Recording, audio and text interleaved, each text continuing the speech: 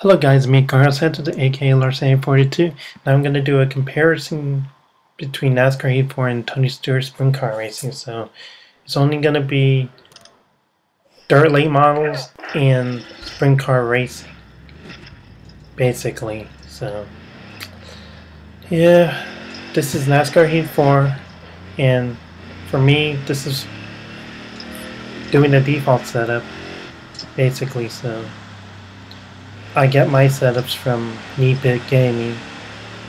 So yeah, both NASCAR Heat 4 and Tony Sprint Car Racing, I'm using his setups. So not a surprise to experiment with his setups and make sure it's comfortable to my liking. So this one's Las Vegas, and I'm just having a great time, just not worried about being fast or anything. So I guess we'll move on to Tony Stewart Sprint Car Racing. So that'll be it. Let's wait for it. So here's Tony Stewart Sprint Car Racing.